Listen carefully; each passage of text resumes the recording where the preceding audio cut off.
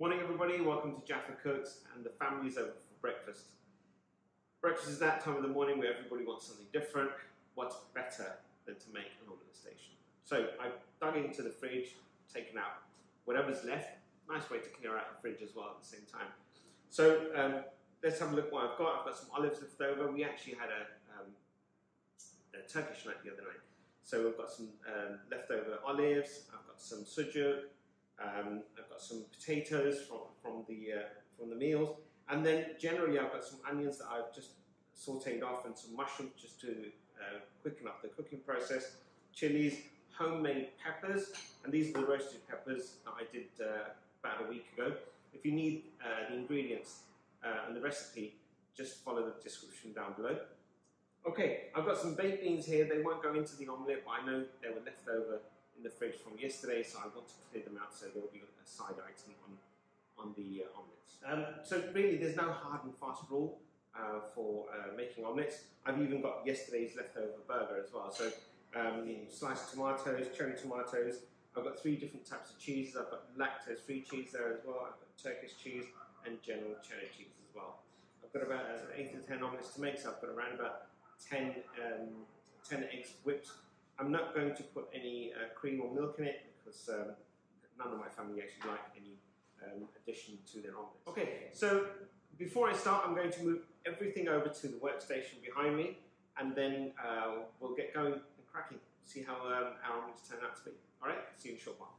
Okay, everyone. So one of the things that easiest way to deal with an omelette station is to lay everything out and ask everybody one by one to come over and basically pick their ingredients. It's a pick and mix type situation. So everything is in front of them. They'll ask me, or I'll ask them actually what they need, and then one by one I'll just put the ingredients into a bowl, put it into the pan, and then we'll cook the omelette off. All right. So I've got my youngest here. I'm going to ask her what she wants. What do you want? Tomatoes. Okay, tomatoes. Cheese.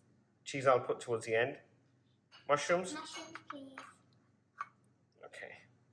I've got some mushrooms. Okay. Can I have some roasted meats?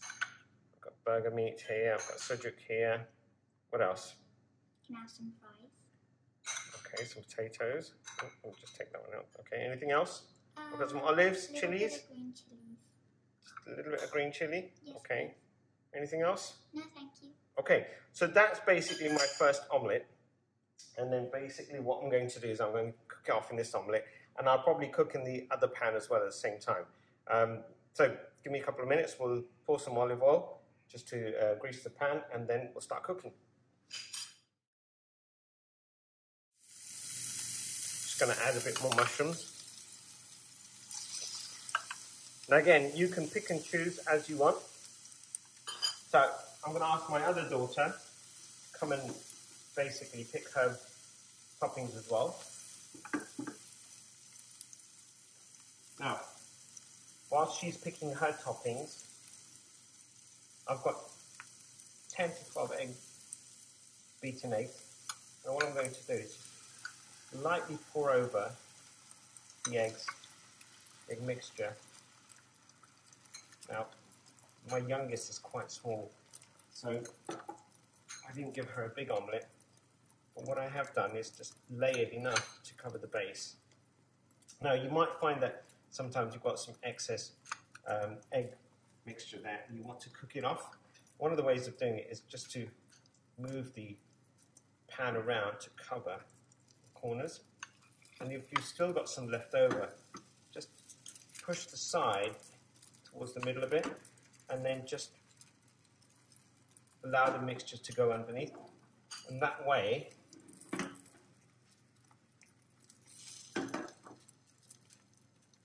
that mixture will cook faster. All right. Now, in the beginning, even I wasn't great at flipping a omelette. But what you can do, if you get underneath the omelette with your spatula, if you have, I've got a small spatula, but if you have a big spatula, it's very simple. Just to, I'll show you another way of doing it with a plate. So if you're still not comfortable doing it as I've shown you, there are other ways of flipping an omelette open.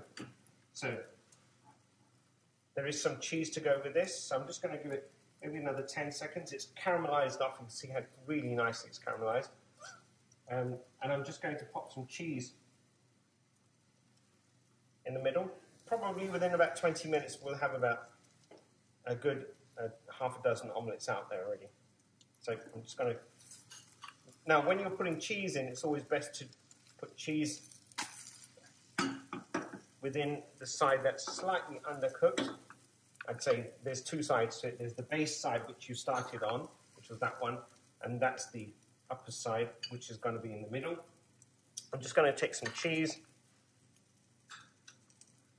I've got some cheddar cheese. And then I've got some kashkawal cheese, some string cheese, and this is from my Turkish night leftover. So again, we try not to throw anything away. You'll find that also we've got even some chips left over as well. And we try and use as much as we can within the whole week.